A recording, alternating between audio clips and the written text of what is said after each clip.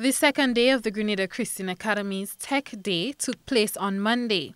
During the school day, students and teachers engaged in their regular class schedule, but only used technological devices in the form of laptops and tablets in the classroom.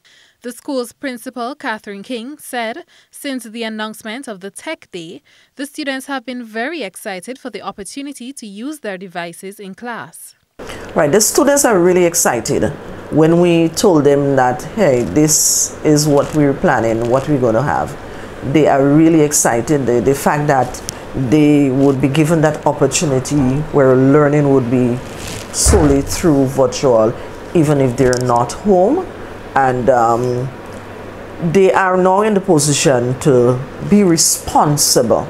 And that's one of the things we want the students to take away from the Tech Day, responsibility. She said while school was done virtually as a result of the pandemic, there were many issues faced by students attempting to log into classes from home.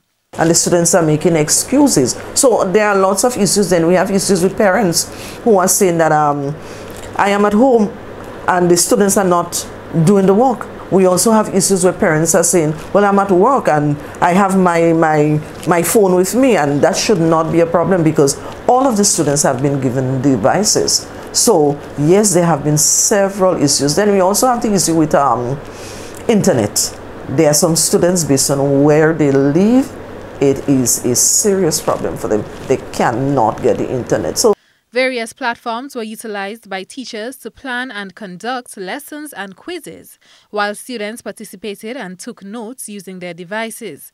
Mrs. King said this exercise will enable teachers to work alongside students to alleviate some of the problems faced in the past.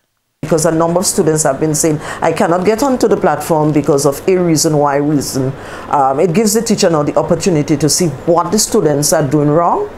So we think that having it the all Tech Day where teaching and learning would be done through the use of the devices, it would give us the opportunity to see what the children are doing wrong. And the children would recognize, hey, virtual teaching is fun.